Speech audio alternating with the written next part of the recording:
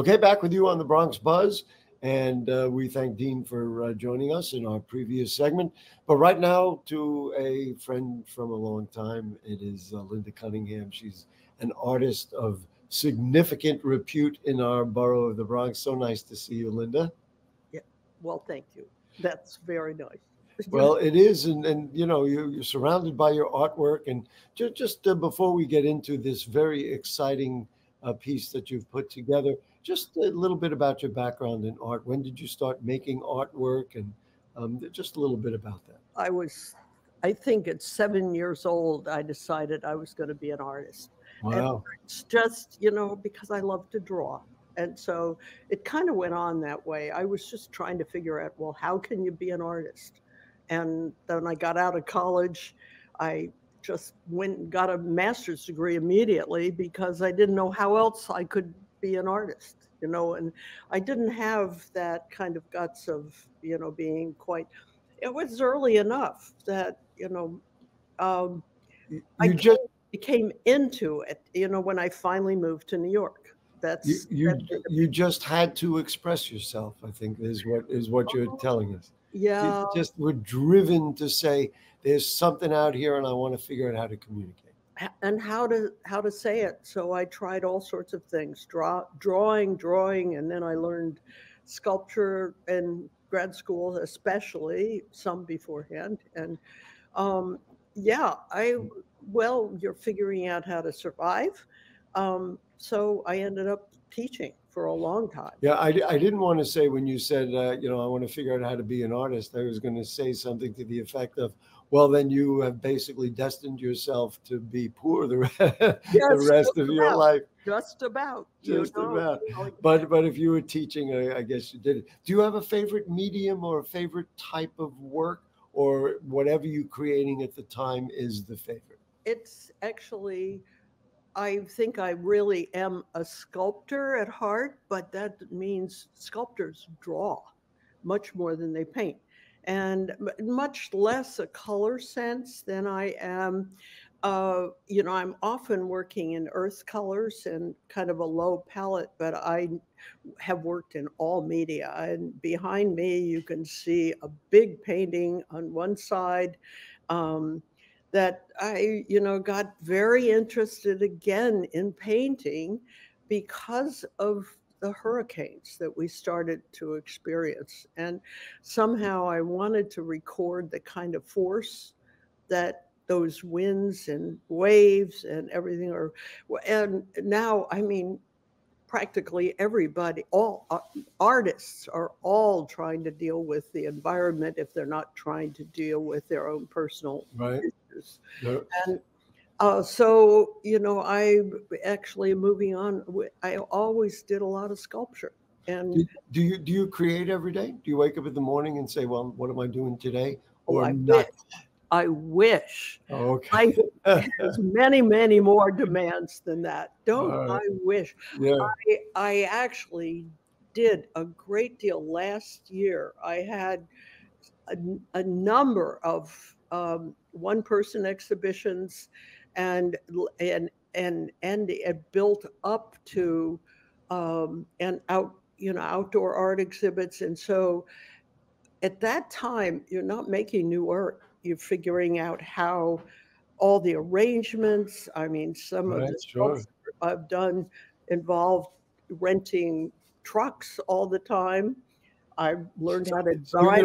what I find funny about that is because here you are and you learn about the materials and paint, and here you are renting trucks as part of your Oh yeah. experience. Oh Uh, yes. so I just so this brings us to divisions, which is the sculpture, the project that you worked on. And so tell us what it was. Now, let's see. It was originally located, we have pictures of it being created and all that, originally located across from the United Nations in the late 90s. What was it? What is it? And then we'll talk about where it's at now. um well, I had done a number of large scale sculpture installations, and they always had a theme. And the kinds of themes that I wanted to work with were not the ones that generally were commissioned by, businesses. They don't want to see a memorial that's honoring the survivors of devastating circumstances like wars in front of their buildings. Naturally, they want shiny things that look very positive and up, and that just was not what I was interested in making. Interesting. And I started very early on, and there are some of those were a long time. One of them now still is cited permanently at Grounds for Sculpture in New Jersey. It's still it's doing fine, but those were done with cast bronze, and I always had that as a media. Since when through my teaching job, I figured out how to get a whole lot of military scrap bronze. We don't think of the military throwing out bronze, but the ships that they Wow. decommission all have a lot of bronze parts. So we have some of the photos. So while you're talking, Anderson, you can run some of these photos. So you then found this material and began to create this work. In fact, most of my pieces have been done like that. In fact, this is one of the photos taken at the end of trying to renovate the materials that were used in this installation. And I created these wood beams, and they were walls from these wood beams. They came out of a building in Lower Manhattan that Wow. they were throwing out. This is, yes, a photo of the installation. Right. And as it looks now in Rome, New York, Which is where it was moved. Keep going, Anderson, with more of the pictures. I want to show some of the process of taking it up there. Yes. Talk about renting trucks. Well, I didn't drive that one. That one came from Ohio, but another artist. Yeah, that's the people at Rome who run this sculpture park on a former military base. So they have tons of equipment that they use, and that's me cleaning the beams that had been left in storage outside, and so they were dirty, and this took off all whatever old rust had accumulated, but they were painted originally with automotive paint, and so that automotive paint largely held, and that's me putting a coat of a transparent sealer over the paint on the steel beams. Those steel beams also came from a demolition site. And how did I acquire them? There they are installing these sculptures. How did you acquire them? I happened to be at a conference in Washington, D.C. At the time I was teaching in Lancaster, Pennsylvania. And I went back to Lancaster. I saw those beams lying around, and that were just from the steel skeleton of a building they tore down. And I rented a truck, and a couple of young guys who were students loved having a chance to drive that truck to Washington, D.C. And, we gave the guys on the site $50, and they said, "Lady, which one do you want?" It is really a definition of an artist and an artist's mind that you looked at this and said, they're ready to toss it to the trash, and you're like, wait, this is something. Talk about it being on display at the United Nations. I think there is a photograph of the United Nations. Well, I spent a year in Germany, and I became thoroughly familiar with the tragedies for all humans that war creates. And so when I saw those beams, they looked like a war ruin to me, but they were horizontal, and I wanted to stand them up and give them a new life and have a chance for Americans to look at and think about what that kind of war means, because we have not had 20th century wars on our but not other than that moment of 9/11, of course, and that's where people I think would relate to that. And I appreciated what you said at the beginning, that this is not what people want in front of their houses because they want something beautiful, but quite appropriate in front of the United Nations building, of course. Yes. And then the last decision I made was that it did need some text to give people an idea of how I was thinking.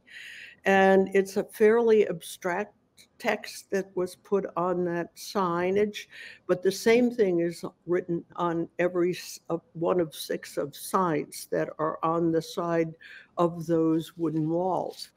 And then why did it end up in Rome, New York? Like, how did it, why Rome, New York? Yes, because there was quite a cycle since then. The college, Wright State University, agreed to take it when it had to be moved from the site in front of the UN. Actually, the community board would have been willing to extend it. They already extended it 6 months, and they would have extended again. I think they understood what this public art was about, but the signs were translated in the 6 languages, official languages. Right. And so we've got a timely quotation from philosopher Emmanuel Levinas. Each plaque displays a translation in one of the 6 official languages of the United Nations. And the quote equates being human with acting humanely. We've got one photograph here of the actual of what it looks like in Rome, New York. So if we could show that, there it is.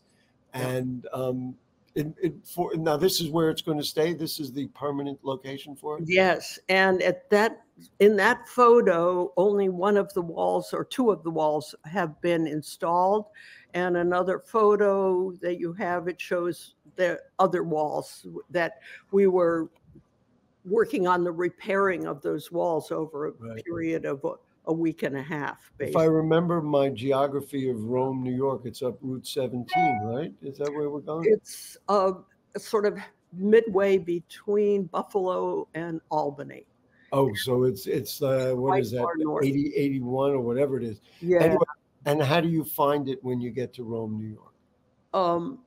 There are huge signs to this Griffiths Industry Park. Okay, that's right. The Griffith International Sculpture Garden and Nature Trail. I got that. Right. So that's what we're looking for when we go up there. And when you first try to drive into that city, you can't help but see find it. Great. Okay. And listen, Linda, we're out of time. I'm applauding my longtime friend and a longtime artist. This to me is the best of the Bronx, sharing things about humanness, sharing things about living together, acting humanely, and doing it through art so we can all appreciate it and enjoy it. And you did it. Thank you so much.